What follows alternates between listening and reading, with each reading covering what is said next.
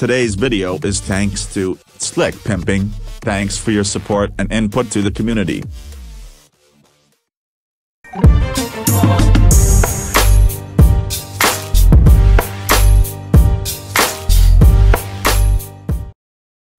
Welcome back, guys. Today we will be installing car mods to GTA 5. It's quite easy, but also it depends if we are installing the car as an add-on or a replacement. Firstly, you will need openiv, otherwise called Open4. Go to your web browser and search GTA 5 openiv, if you don't already have it installed. Once you have installed openiv, open it. Click on Grand Theft Auto 5, Windows. Then click on this little icon that says ASI Manager.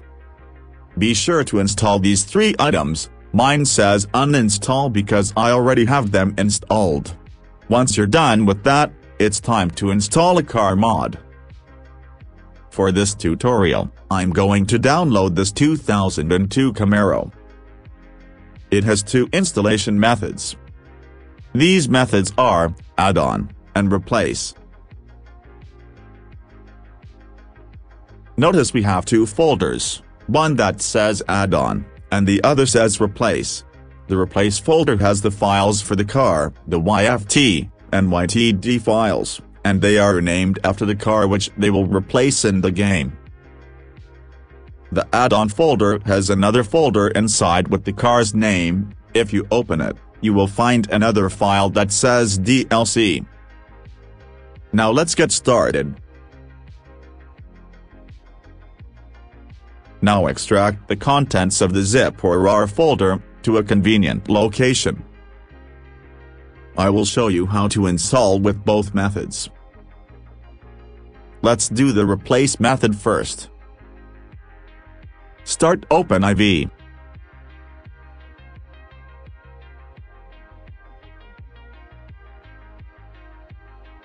Open the replace folder.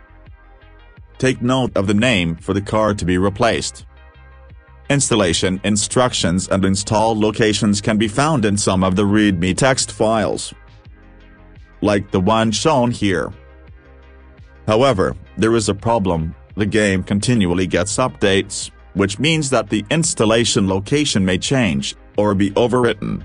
To bypass this problem, rather than search for the car's location, we can just search for the car itself. Be sure to spell it correctly. To make the search faster, at the end of the car name, put .yft.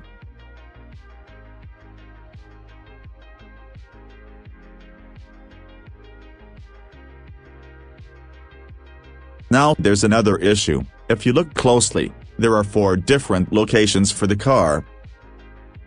To get around this, we can either replace the model with the first location on the list, or replace them all. The README says, patch date 2NG, but there is 19NG that came after, which would indicate that it's the latest update, but we can never be too sure. As I said before, we can either open the top search result and replace those files, or open and replace the files in each locations.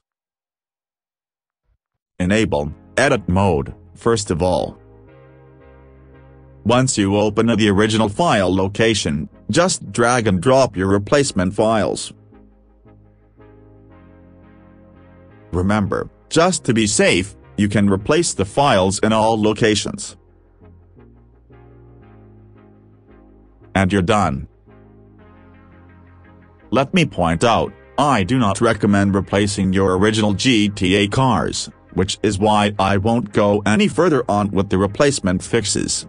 If you have downloaded a car that only has a replace file, don't worry, I have made a video showing you how to convert it into an add-on. Just click the link at the top right corner now, or look in the video description. Now time for the add-on method. There's another README with installation instructions. Please note the location for installing the car with this method. Go to Mods, Updates, X64, then DLC Packs. If you don't have those folders I've named, create them.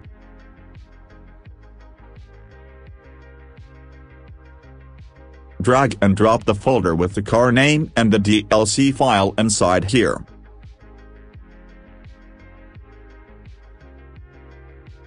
Go back to your GTA root location once more. We are going to the DLC list XML file. It may be in your mods folder, but mine is in the updates folder. Follow me on screen to this location. You can also search for DLC list, and edit the top search result, or both. When you find the file, right-click, and select Edit. Scroll to the end and copy the last line with the word item.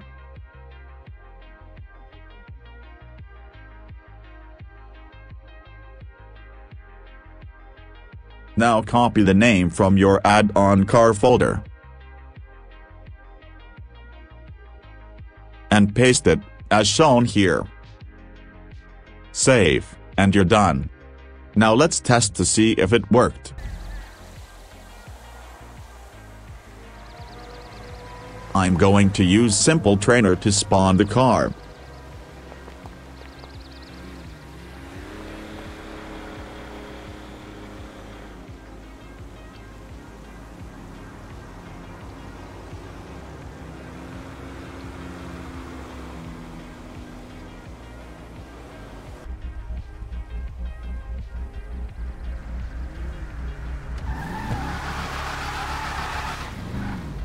Now you have successfully added your car mod. As a bonus, let's show you how to change the handling line for any car. I don't recommend editing original car files. Now let's download the car handling for this Camaro.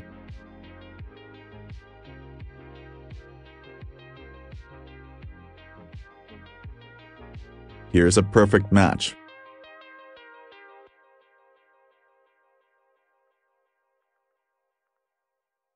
This handling line was made for this mod, so we could just drag and drop it in the right spot. Notice it has the same name as the add-on car folder. Now use openiv and navigate back to where you installed the add-on.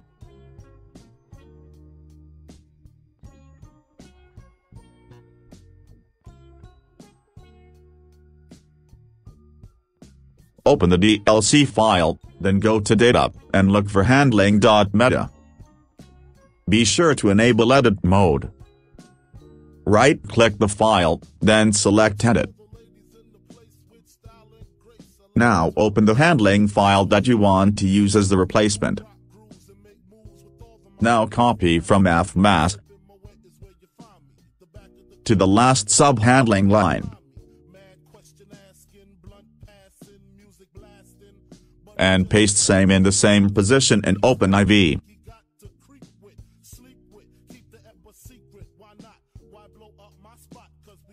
Save and you're finished.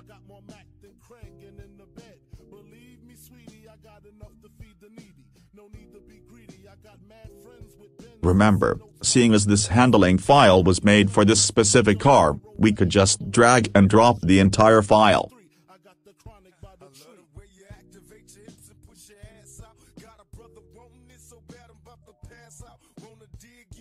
That's it for this video, guys. Remember to like and subscribe, it helps me to make more of these videos.